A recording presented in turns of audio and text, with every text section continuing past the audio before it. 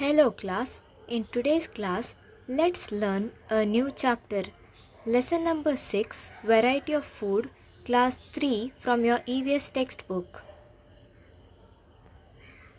In this lesson, you're going to learn what is food, why we need food, food items that come from plants and animals, food items that we eat every day, food items that help us to be strong and which help us to grow. First, we'll see what is food. Food is what people and animals eat to survive. Every day you eat food, right?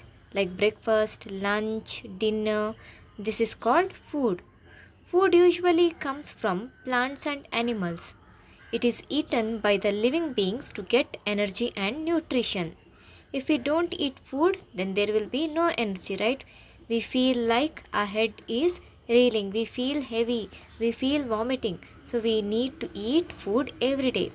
Examples for food are dairy products, cereals, eggs, meat, etc. So students, why we need food? We need food because it helps us grow. It keeps us healthy. It gives us energy. Now there are two categories of food, plant foods and animal foods. The food which we get from plants, that is vegetables, and fruit items like watermelon, banana, peach, pear, mango, these we get from plant.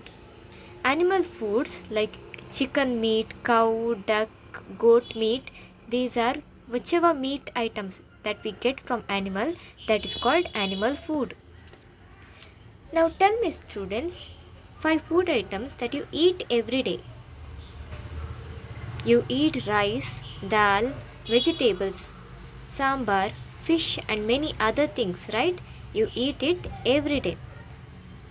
During festival times, your moms will cook special food, right? Like biryani, chicken, egg masala, paratha, samosas, paisam, etc. Some people prefer veggies and some people only non-veg according to their taste.